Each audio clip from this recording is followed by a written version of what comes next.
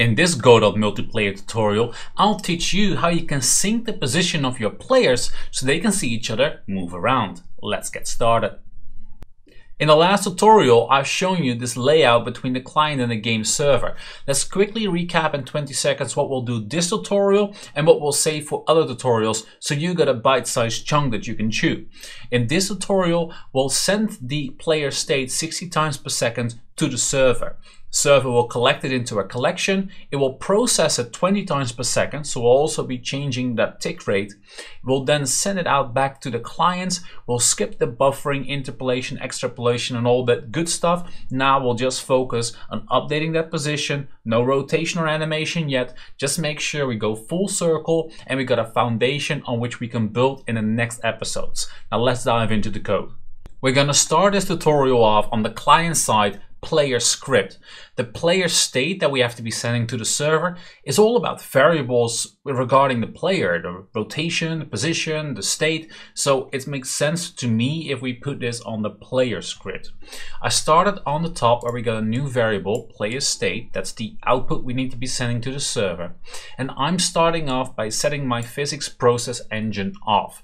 I do that because I don't have anything like a main menu or something like that. I got nothing in between actually a player on the map. I got nothing to buffer, and therefore I don't want to start sending my location off to the server if I don't have a positive network token verification yet. So I'm turning it off here, but if you get something like a main menu, you probably won't have to do this.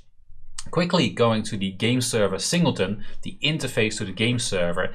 If we have a positive token verification result, then I'm going to get the node player and I'm going to set that physics process back to true. So that's how I'm turning it off and back on, but that's most likely not necessary for you if you already got a game menu in there. If you're still testing things or prototyping, you probably are going to need this. So with that done, here we have the physics process engine, which we already had the movement loop from tutorial number 1, but now we also have the defined player state. Now, before we dive into the player state, let me quickly show you that currently I've searched for physics in my project settings and under common. Currently my physics FPS is 60. So that means that this function is called 60 times per second. The same frame rate with which we want to send that player state to the server. The defined player state is nothing more than a timestamp, which we get by the operating system get time in milliseconds, and a position, get global position. Now, as you can see, I've shortened position and timestamp for P and T. And I do that because we're going to be sending this 60 times per second to the server. And with any opportunity we have to reduce the amount of bytes that this packet is big, we will be reducing the load on the bandwidth of the connection that between the player and the server. If we can reduce the amount of bytes that we have to transfer per packet, then we can basically save the player some data. It will speed things up, and especially if you're programming something for a mobile audience, you definitely wouldn't want the data roaming of your players to be immediately screwed once they played your game for 15 seconds. So any saving of bytes that you can achieve, take it. So with that said, we're going to call the singleton game server, the interface to the game server still on the client here. We're going to send that player state. Going to that singleton, the send player state is pretty straightforward. It's an RPC unreliable call. First time we use an unreliable call in this entire tutorial series. We're going to call the function receive player state. We send it only to the server and we push that player state in there. I've got a print here to demonstrate to you how this works, but of course you want to be removing that print as soon as you verify that it works, because those prints are going to be printing 60 times a second. That's quite intensive for the CPU. So with that said, we can switch to the game server. Now I'm on the game server project. I'm on the game server script. The first thing I've done on the top is create a new variable, player state collection. This is where we'll collect all the player state from the various players that we're collecting states of. Now this is going to be a dictionary, and the keys of this dictionary will be the pair IDs or player IDs of the various players. Now that function that's being called by the players, the receive player state, we're first be defining that player ID or pair ID. then what we'll do is we'll basically have to be adding that player ID to the player state collection, and then push that player state in there. However, we don't always want to do that. Sometimes it can be that the player state that's being received by the server is actually older than a state it has already received.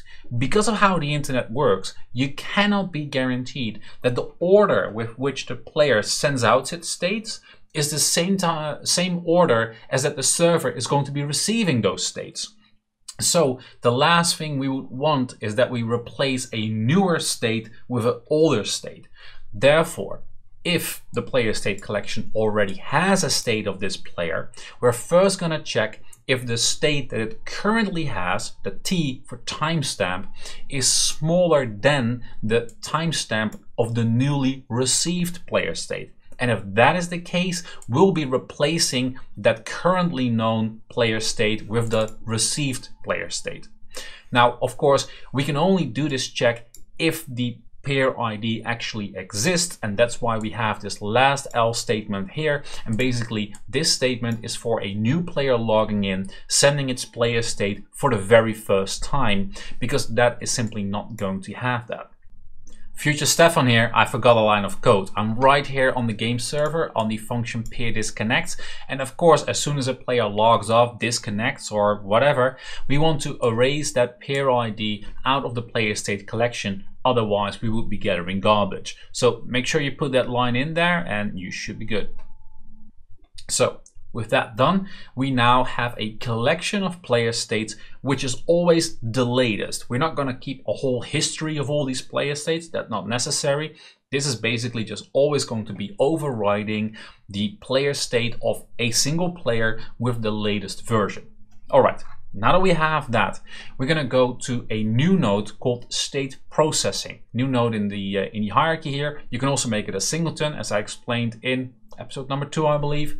When we go to this script, first thing on the top, world state. And we're going to do this in the physics process engine, but we only want to do this 20 times per second. So again, project settings, I search for physics in the comments section. I set the physics FPS to 20 so that automatically our server now ticks at 20 times per second. First, we check if that state is empty, which would basically mean there's not a single player connected. If there's no player connected, then we don't have to run anything. Well, if that is not empty, then we're going to be processing it. The first thing we have to do is we want to make a snapshot of that player collection. However, the way dictionaries work, I can't just say world state, which would be a new dictionary, so we could define it as a new dictionary. We cannot say that the world state dictionary is going to be the other dictionary, because that will only create a reference to the same location in the memory. In other words, if I would do that and I would change something in the world state, I'm also changing it in the player collection. And as I'm going through the world state, if a new player sends a new state, that is then also going to be received by this world state. And otherwise, I'm not making a copy, I'm just making a reference to the same thing, to the same dictionary. So Godot comes with a function called duplicate, and that function duplicate comes with a possible variant, a boolean, whether you want a deep copy or not. A deep copy means that if there's any nested dictionaries or nested arrays, those will be duplicated as well into a new section of the memory. So of course we want to have a deep copy, as all these player states are dictionaries within the player state collection dictionary. So now that we have a deep duplicate of the player state collection that we can start processing, we're now going to go for every player in world state keys. We go over every single key. We're going to erase the time stamp, because the timestamp only of the world state is important. The various timestamps of the players are not very important. Because they're not important, we want to erase them again for the same reason. We want to make sure that, again, those bytes of that packet is as small as possible. If we don't need that timestamp of the player, then we should erase it out of here. So you erase all these timestamp, then we are defining a new timestamp, a hierarchy higher for the world state. So not for every single player in the world state, but a timestamp for the world state. Again, operating system get time in milliseconds. We get the parent, that will be the main game server script, and we send the world state out to the players. Now, very quickly, how does that look? Super easy. Send world state, receives the world state, RPC unreliable call again, 0, meaning everybody send, and we call for the function receive world state, and we send that world state off to all the players that are currently connected. So now back on the client side of the project, on the game server, the interface to the game server, the singleton, here we have the remote function receive world state. We're gonna print it again, just for testing purposes, to demonstrate it to you. Delete this as soon as you have verified that it works.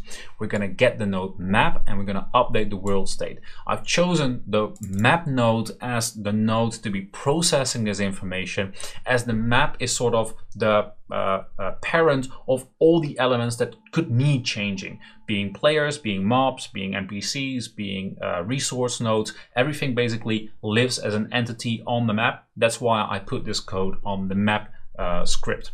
So going to the map script, where we have the update world state function right here.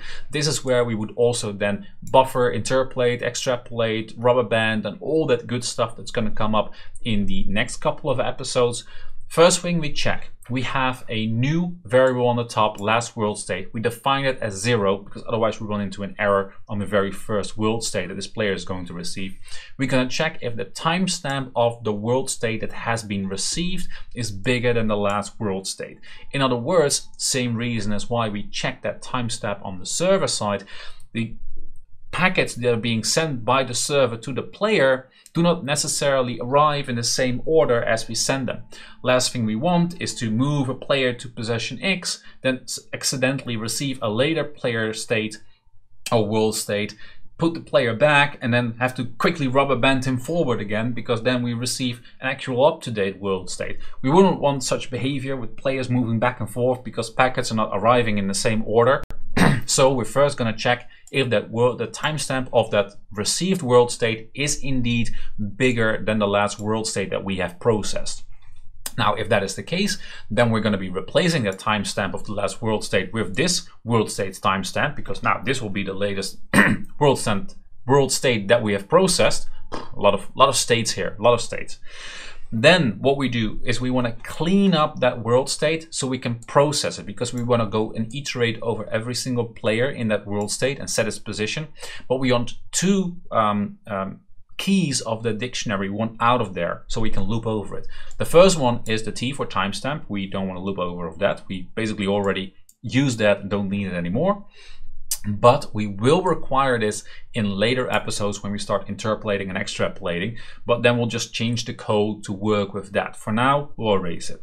Then another one we want to delete is the player state of the player that's actually received this world state, because of course this player is also sending out this player state, so that will end up in the world state, and we don't want to be setting the position of this player based on this world state because we're processing the local player locally.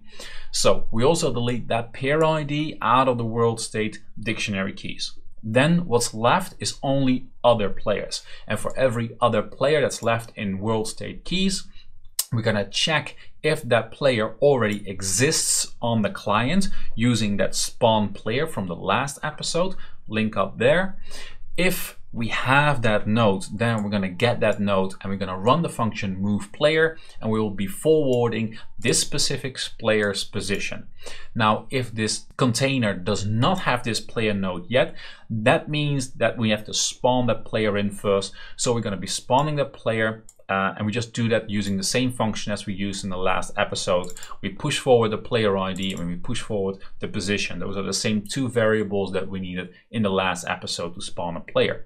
Now, I hear you ask a question, and you're absolutely right. This function could also replace the spawn call that we created in the last episode. If you remember from the last episode, we did spawn in all new players joining the game that a player was already in, but we did not spawn any players that were already in the game for the player that just joined. Now, this will fix that last issue. So now both players will be able to see each other. But with this function, you would also do it the other way around. So you wouldn't need that spawn new player call that we currently have when a new player connects to the server. However, we might want to do some extra things with a player that just joined. Maybe we want to, make sure that it's invincible for 5 seconds while his screen renders or loads. A lot of games have that. Maybe he loads into a PvP zone and, the moment he gets his screen, he's already dead. So to identify a newly joining player from a player that's already been in the game, it's kind of handy to have this distinction and have 2 ways to spawn that player in. However, we do of course have to make sure that we don't accidentally double spawn this player, which there will be a very tiny fraction of a time window. There is a chance for that. So I've added this extra line of code on the spawn new player function that basically checks if that player or that node doesn't already exist in that container, just to be 100% sure that that minuscule time window where basically these signals could arrive at the same time, we're not spawning the same player in twice. So with that said, we now pretty much have all the players updating their position. All we have to do is check this move player function, but that is a super easy function. It's of course on the player template that we made in the last episode. All we do here is based on this new position, we set the new position of all the other players. With that done, I think it's time for a little demonstration. Now what we want to see of course is 2 players moving around, but we also want to make sure that we check those prints and to see indeed if we send those player states about 3 times for every single world state that we receive. That will be an interesting one to see as well. I've already entered the right username and passwords for 2 different players, so I'm going to log in on one client. I'm going to log in on my second client. Now I got 2 players on top of each other, but when I move one around, it immediately bumps out of there because the collision shapes basically immediately pull them apart. So now this player can walk around, and as you can see on the bottom screen, the red hat player is now moving around. It doesn't have animation or right orientation or rotation yet, but we are moving around. And if I were to click here, you see this one move as well. If I were to click this one next to the where there, now I can quickly switch here and move here as well. And as you can see, it all just works splendid. Now if we quickly have a look, I'll turn these 2 off and I'll go to one of the outputs and I'll zoom in a little bit. Here you can see that we're sending 3 player states for every world state that we receive. Our player states are the player position and the timestamp. The world state is a peer ID or player ID with its position, second player with position, and the timestamp of the world state. As you can see, that timestamp of the player has been erased from this dictionary as we had programmed, thereby reducing the size of this dictionary we're sending over 20 times per second and thereby reducing the bandwidth requirements for the player. So that all looks good. I think you can get some players moving. That was it for today, guys. Hope you like it. If you did, smash that like button, hit subscribe. Don't forget that little bell icon to make sure that you don't miss out on any of those episodes that are gonna come up on topics like buffering, interpolation, extrapolation, lag compensation, you name it. We're gonna cover all of those elements that you need to make a proper multiplayer game. Now, if you're curious about the stuff that I do myself, apart from all these tutorials, I'm actually making a 3D multiplayer strategic RPG called Soul Whisperer, and I'm live streaming the development 3 hours every Tuesday and Thursday right here on this YouTube channel. So make sure you hit that bell icon, and whenever you see that pop up of a live stream, that means I'm showing you how I'm struggling when I'm not making a tutorial, because these tutorials make things look easy, but all game devs struggle multiple times per day, I would say. And sometimes it can be really good to see that everybody is doing that. Might uplift you a little bit. At the same time, of course, you can ask me any question in that stream regarding how I look at things, what certain design decisions, or just ask me some personal questions. I'm a pretty open book. So hope to see you there, and until then, keep on gaming, keep on coding. See you later, guys.